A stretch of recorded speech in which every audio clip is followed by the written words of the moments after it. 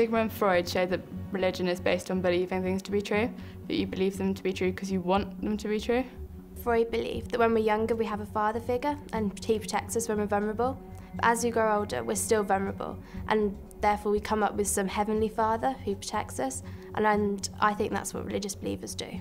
Freud dismisses religion as being illogical and, having a lack of proof, but he's being very hypocritical because his own ideas, they're based firmly on his interpretation, opinion, and a confirmatory bias. People use religion as a way to comfort themselves to get through life.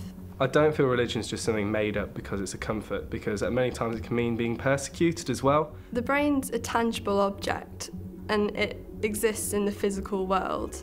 So it's governed by the laws of nature, so free will is just an illusion. To say we have no free will is unrealistic. I think that in every day we have a choice to make. Sigmund Freud, the father of psychology. Freud was dead against religion. Religion is comparable to a childhood neurosis. The whole thing is so patently infantile, so foreign to reality. So, what were his grounds for dismissing religion? Rachel summed it up quite nicely. Freud believed that when we're younger we have a father figure and he protects us when we're vulnerable. But as we grow older we're still vulnerable and therefore we come up with some heavenly father who protects us, and I think that's what religious believers do. So, Freud was saying that we start out feeling helpless. We look to our earthly parents for comfort and protection. On growing up, we continue to want that kind of protection, and through what Freud here calls wish fulfilment, we comfort ourselves by believing we have an imaginary heavenly father. Religion is thus to be seen as a childish delusion. Atheism, on the other hand, is grown-up realism. Well, there's undoubtedly something to this line of reasoning. Surveys reveal that among those who believe in God, the kind of God you believe in is very much influenced by the kind of earthly father you've had. If he was a strict disciplinarian, then God is seen as a strict disciplinarian. And the opposite is true. If your earthly father was more easygoing, that's how you're going to see God. So clearly one is, to some extent, projecting characteristics onto God. But whether the whole thing is a projection, well, that's another matter. How about the comment made by Alexandra? People use religion as a way to comfort themselves to get through life. And there's a certain amount of truth in that too. It is comforting to think that there might be life beyond death. But leading a religious life can also be far from comforting. You're called upon to make sacrifices, having to get up in the morning and attend acts of worship, fasting, giving heavily to charity, and not having sex outside marriage. I don't feel religion is just something made up because it's a comfort, because at many times it can mean being persecuted as well. And he's right. There might even be situations where one has to give up one's life. Carl Jung, another leading psychologist. For a time he worked with Freud, but he had a completely different approach.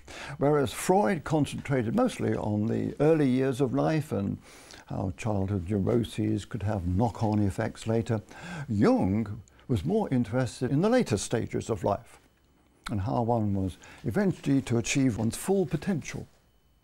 This, he held, was a matter of concentrating on those aspects of your personality which, for one reason or another, got neglected.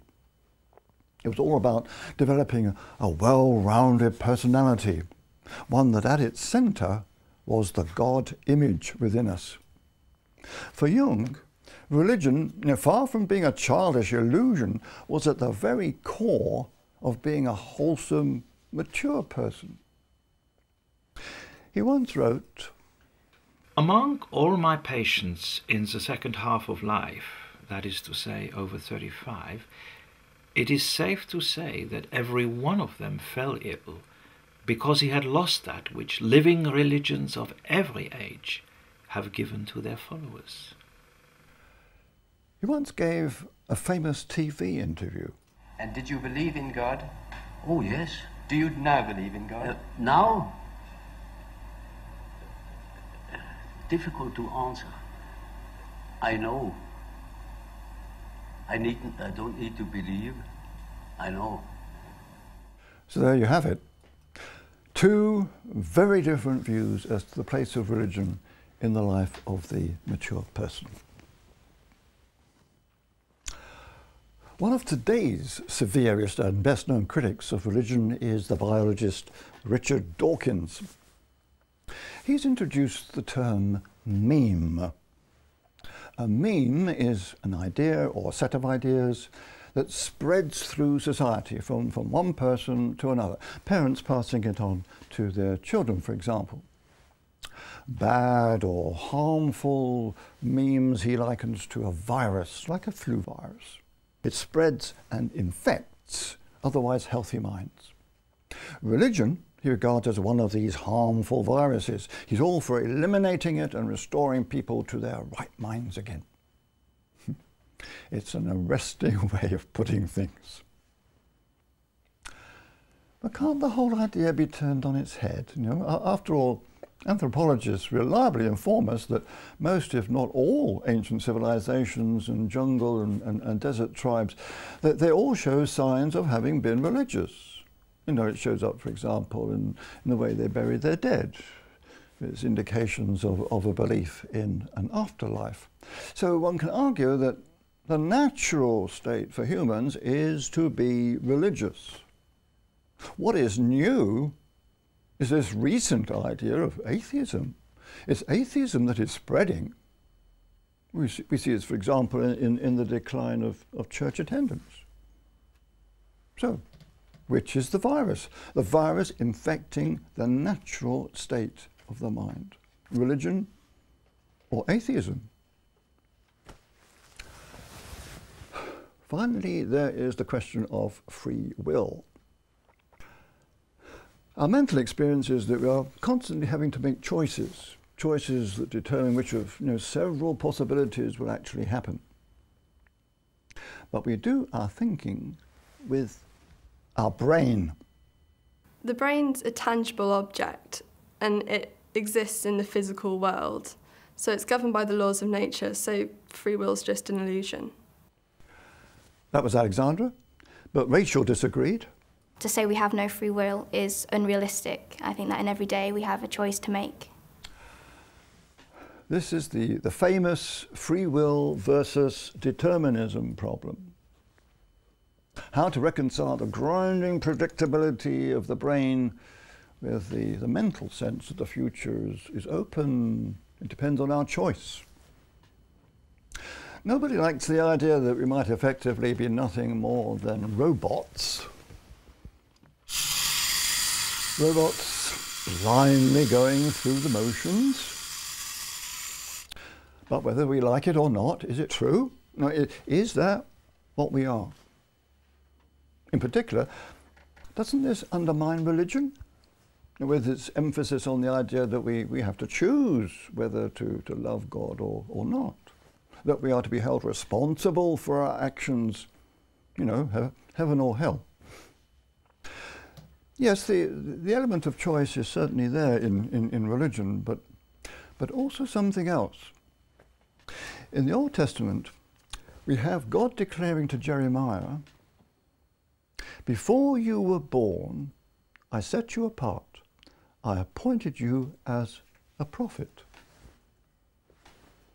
Before he was born, Jeremiah's future as a great prophet already mapped out. And then later on, we have Jesus telling his disciples, "You did not choose me, but I chose you." This seems to imply that God has already determined our future. It's all very difficult to understand. Speaking for myself, I don't know what to make of it, frankly. I take it that we are, to a large extent, responsible for our actions, but I don't know, perhaps not entirely. So, who do you think provided the more accurate assessment of religion? Freud or Jung?